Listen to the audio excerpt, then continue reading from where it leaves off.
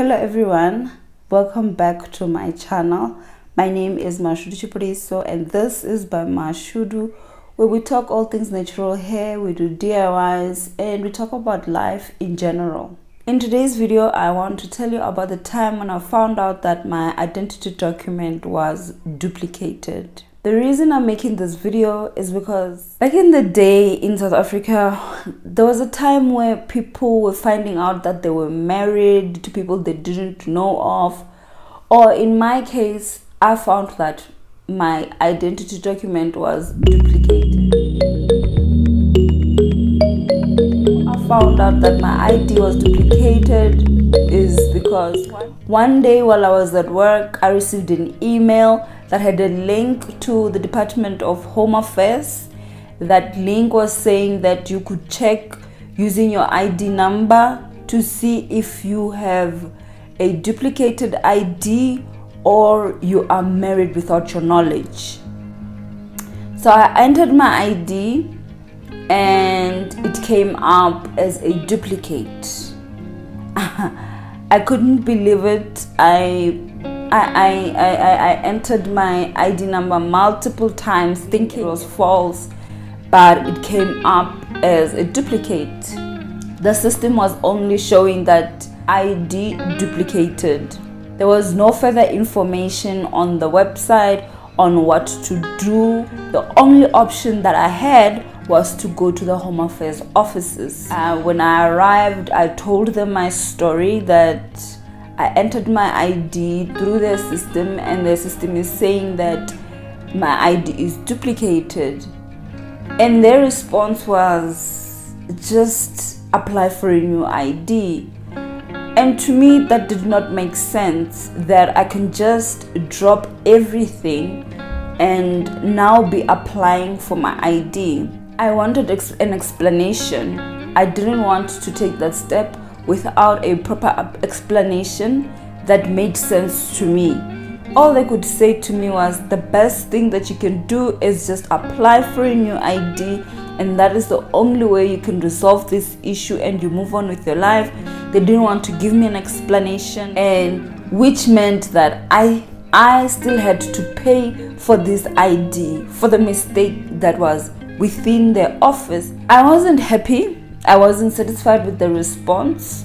However, I asked them, what is it that I need to apply for this ID? Because this ID number, I've had it, I don't know for as long as I can remember, and it's on my birth certificate. So if it's sitting on my birth certificate, how do I now then apply for an ID? Because you need the birth certificate in order for you to process a new ID for me. They then told me that I needed to bring my clinic immunization card and a letter from the school that I went to when I started with grade 1. I left the office that day. I wasn't happy with the response that they gave me. I still felt I deserved and I needed answers to my questions, and they were not coming forth.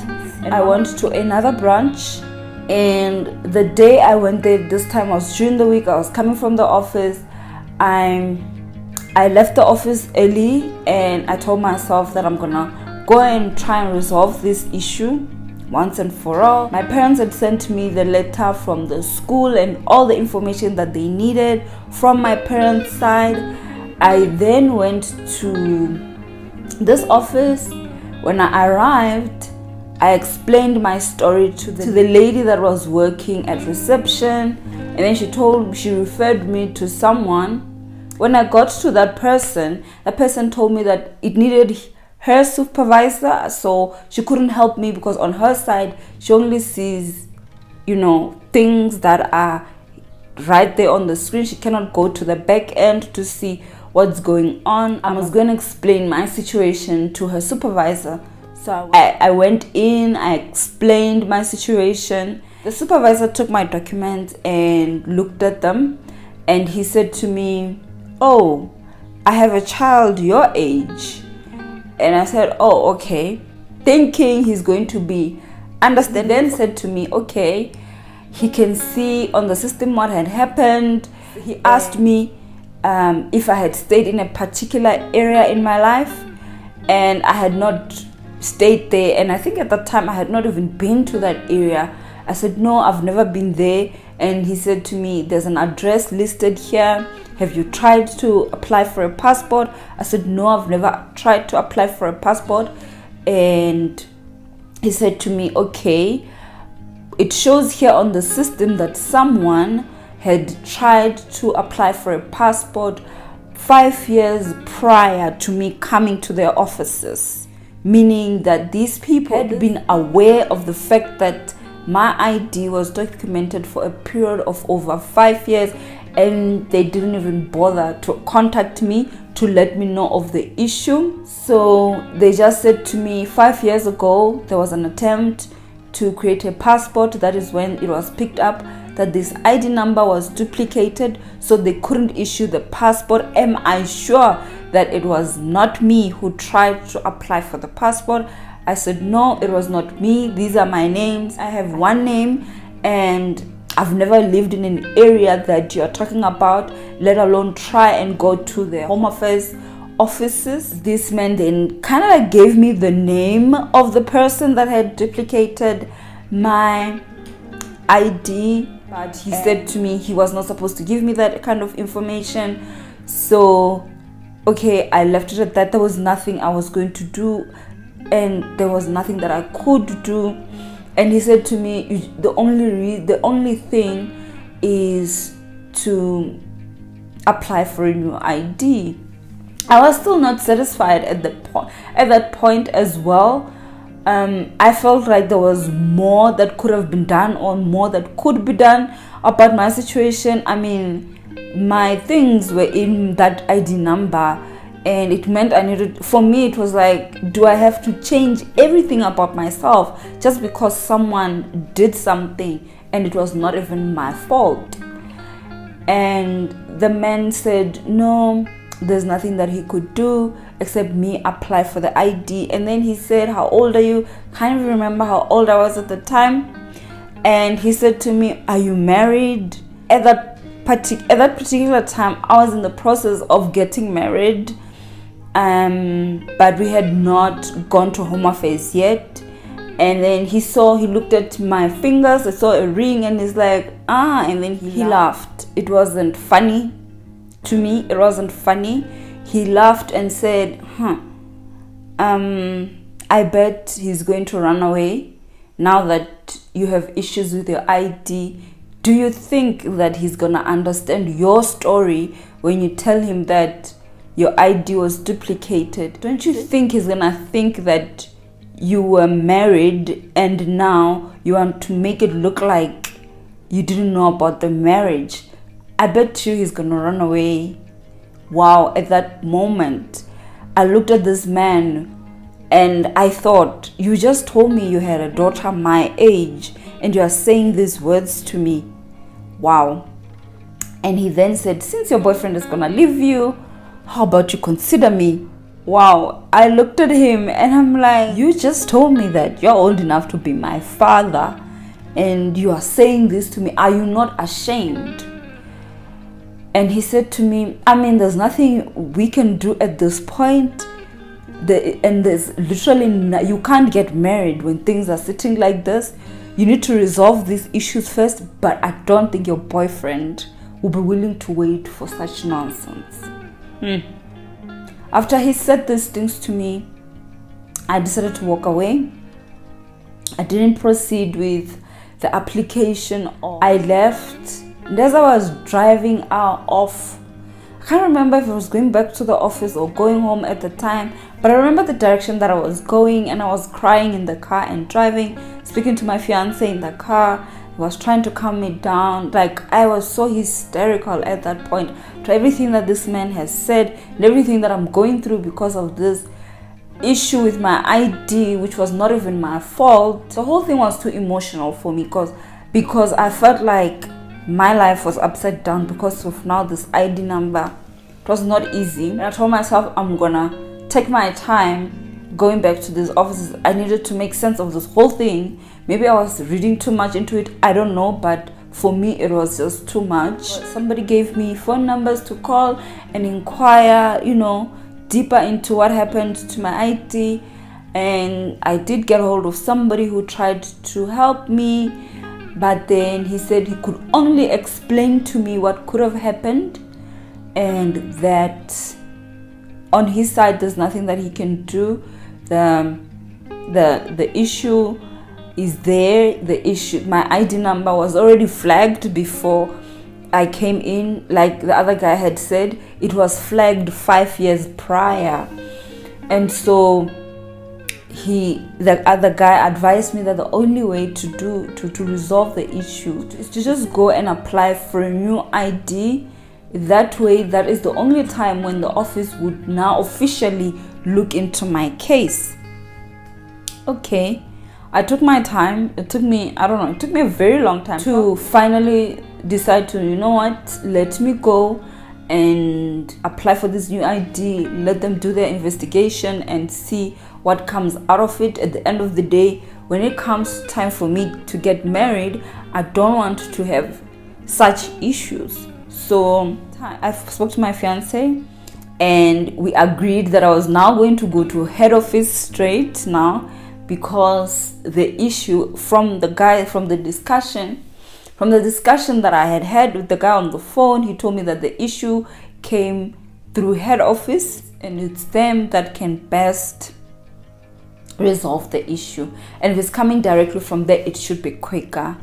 My fiance then suggested that he comes along, because I used to get too emotional when it came to this issue. Me walking away from the situation all the time is not helping the issue, which was true. I wasn't helping the issue by walking away, but all I wanted was answers at the time. And because I was not getting the answers, me taking the step to apply for the ID meant that I have accepted whatever that's happening, and that was it. Whatever that they're gonna come up with, I'm just gonna take it and move on with my life. We walked into the office. There were about 3 people that were working. So I went to the first person, and the first person said no, they couldn't help me. It's not a new ID issue. I must go and see someone else. And then there was this other lady, I think she was issuing out IDs. She wasn't taking in applications. So I filled in the form, I sat down, and in the queue, I think there were about 2 people in front of me, and I was starting to get nervous. I don't know why I was getting nervous about it, but I was inside. I was starting to feel the way I used to feel whenever I went to this office. And I kept talking to my fiance, and he kept saying, calm down, it'll be fine. And then, failing to calm myself down, I decided to start praying. I started praying there, and to my surprise, the guy that I was supposed to go to decides, after helping the person that was right in front of me, he said he's going to lunch, and he closed his space, meaning the lady that was issuing the IDs was the only one that was left. Lucky for me, there was no one else to collect IDs, so she called me. I went there and explained to her that, oh, I was told to go to that other guy. I think I'm gonna have to wait for him. He said he's going to lunch. And she said, what is it that you are here for? I explained my story to her, and she said, don't worry, you are in the right place. This woman was so calm. She was so calm. She just started by calming me down. She said to me, I understand the situation. I hear you. Just those words for me meant a lot. Another thing is that at this particular point, I was no longer looking for answers. I feel I had gone so far looking for answers that I don't think there were any more answers that I could get. My thing was that I wanted them to confirm that I could continue using my ID number. I didn't have to do anything. I didn't have to apply for a new one, for a new ID. I could just continue with it, and they will sort the issue with the other person. And I think all along that those are the words that I wanted to hear when I went to the other two offices. Those words never came.